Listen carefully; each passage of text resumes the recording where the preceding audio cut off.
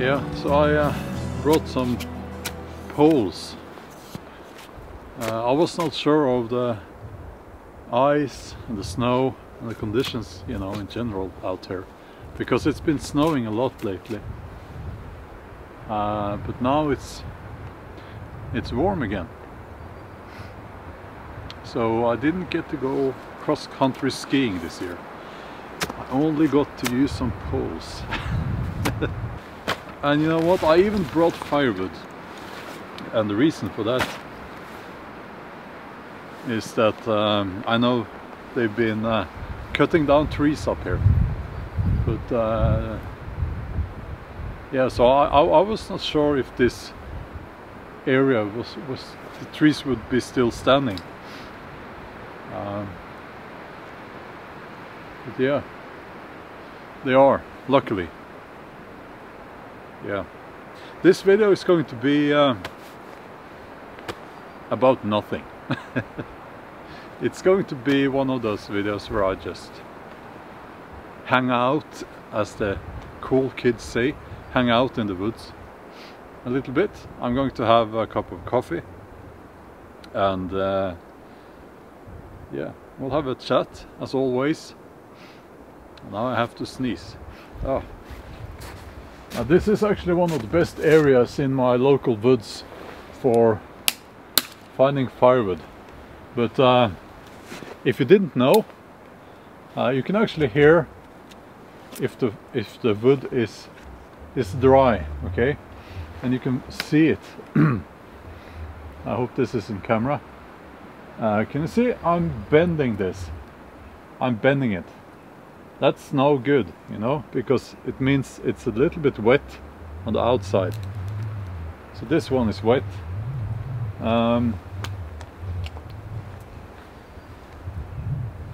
Yeah. But I'll see if we can find some better firewood. And as I said, I did bring some, which I never do actually, except for special occasions. Chainsaws. I've been hearing the chainsaws all week. That's not, I do not like that sound, because it means that my local woods, you know, those pockets of forest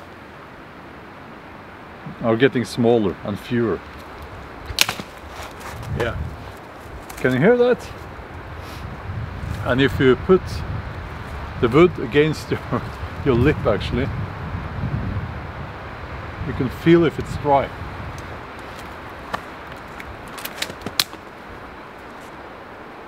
No.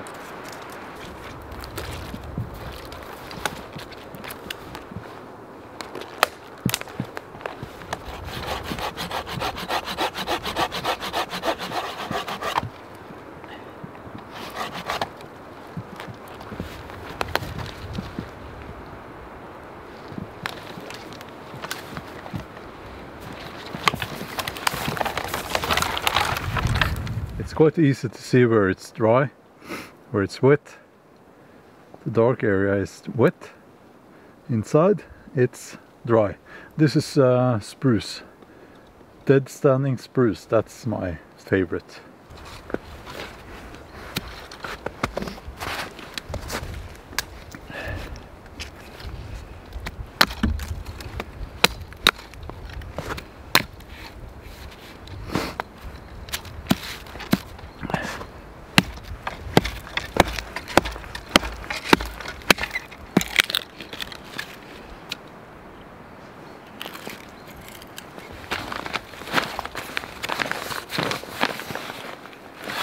It's heresy to bring firewood, so I won't use it. It's a bit silly, but it's also about your skills and developing your skills as a woodsman and bushcrafter. I guess it's essential to be able to find firewood under any conditions. The exceptions would be if you're somewhere where you're not allowed to touch the trees, like in a national nature reserve, things like that, which we have a few of, luckily, in my local area. And now, as I said, I was a bit worried that they had cut down the trees here. So, yeah.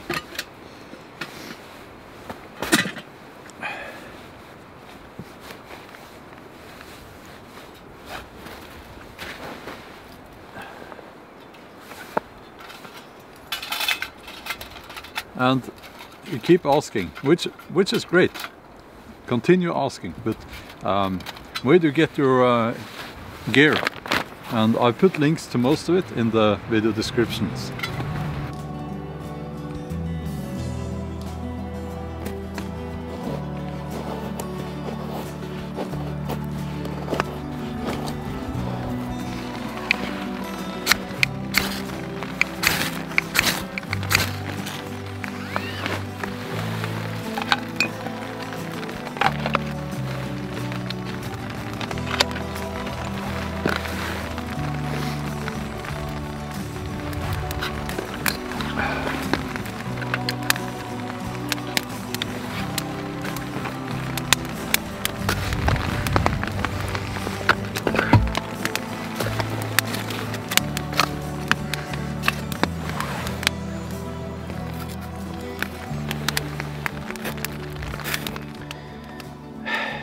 I know lots of people now, they are very demotivated, and lots of people are depressed as well. And because, you know, things seem very difficult right now, you know, with lockdowns and more our politicians becoming more and more authoritarian, and all that, you know. But my attitude is that, and this is always my attitude, whatever happens. It's not what happens around you or to you that matters. It's what you do, what you make out of it. Your actions. It's all about your actions. Some decades ago, there was a great war, the Second World War. And Norway was occupied by the Nazis, and you know, that was hard times, you know. And people tend to survive hard times. We don't have to be victims to our surroundings, to things that happen around us. We don't have to, and we shouldn't be. So I think that this is actually the time to take initiative, to do stuff, to get things done, and to start new projects. And because we have, you know, it might not be the perfect time, but that perfect time will never come. And we have waited long enough, you know. Most people, they've been in lockdowns. Some people are still in lockdowns, and I think nothing's going to change, you know. These changes are here to stay, more or less. So we can't be sitting around waiting for things to go back to normal, because if you ask me, things are not going to go back to normal. So we're going to have to take initiative. We're going to have to I'm trying to find the right words here without becoming demonetized.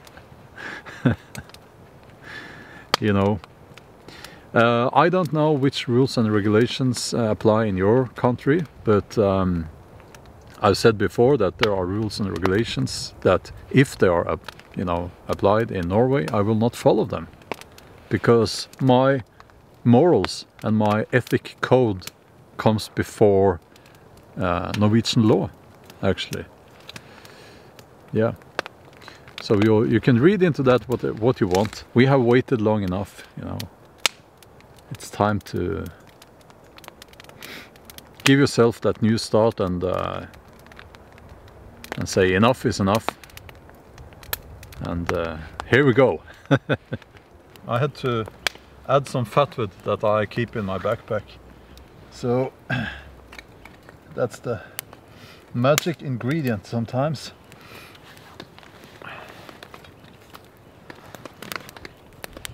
Let's tidy up the fire a little bit, if we can.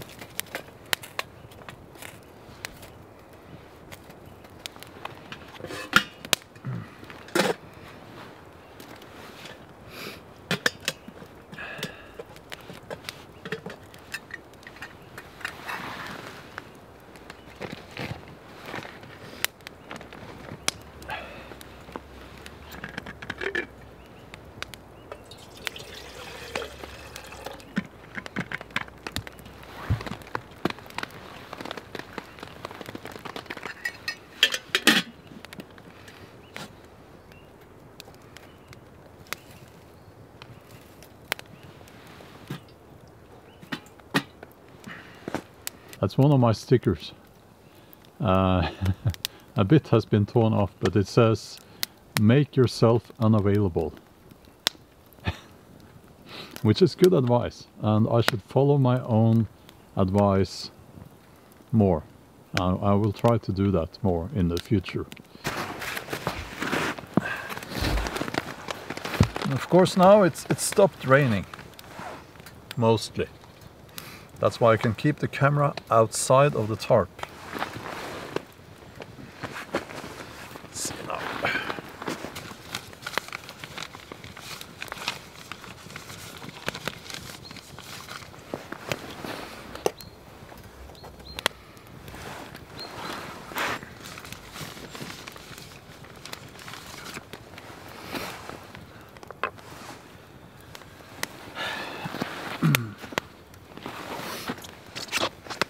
Spring is here.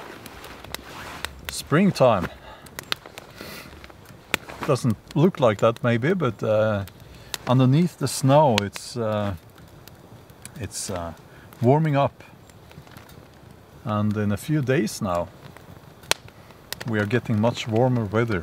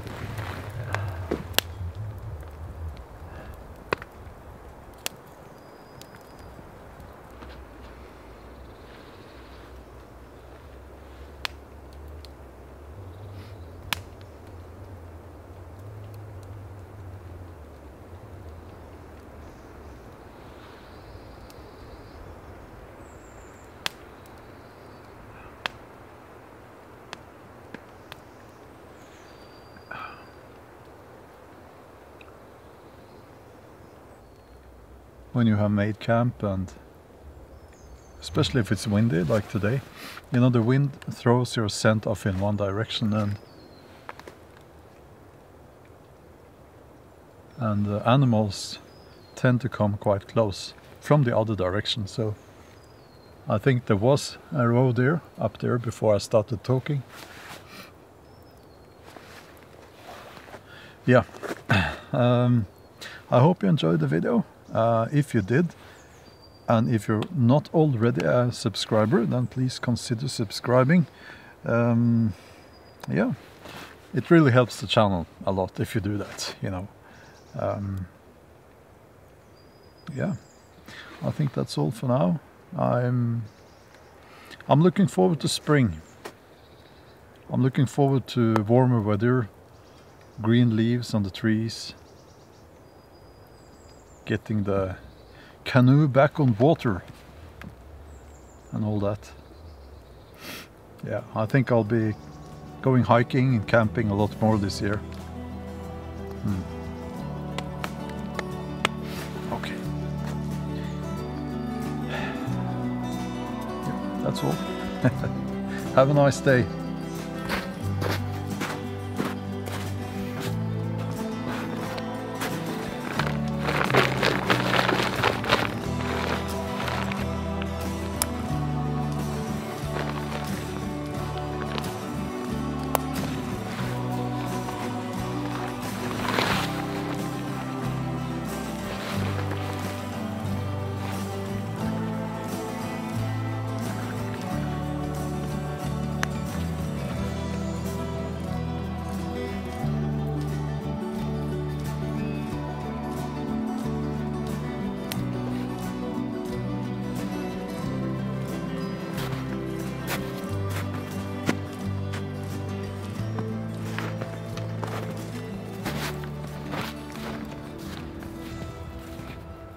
That is the roe deer. Can you see it? Oh, the zoom isn't that great, so, but it's there, I can see it.